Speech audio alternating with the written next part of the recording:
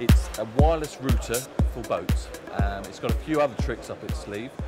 In particular, it connects seamlessly with our long-range WL510 wireless adapter. So as soon as you come into the marina, wherever they put you, whether you're put on the furthest pontoon away, what the WL510 does is it allows you to connect long range to the marina hotspot.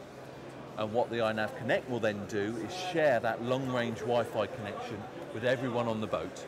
So you can have connection through your iPhone, your iPad, your laptop, anything that you need to connect to the internet can be done through iNAVConnect. It's identical to the sort of router that you have at home. So you can have up to, I think it's 255 people connected concurrently if you've got room on the boat for that many people. It's revolutionary in the marine market because, of course, wireless routers in the home have been around for a few years now.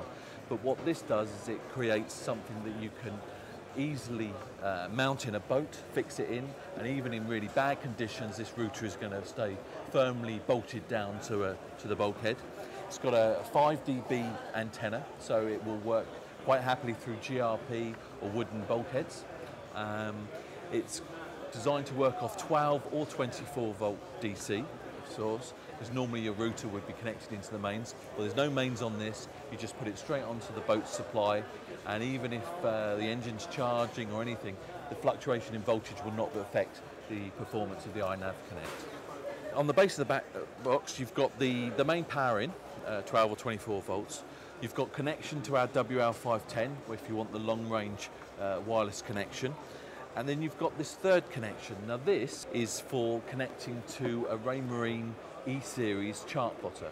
Now the reason we put that in is because with the very popular Navionics app, you can actually wirelessly transfer routes and waypoints to a Raymarine E series.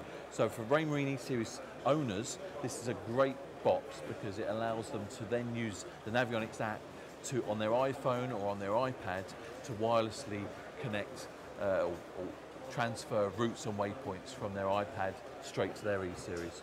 As and when other manufacturers use the Navionics Plotter Sync feature, then yes, this will also work with their systems, and we'll make sure it's optimized so it's simple to connect up to other systems.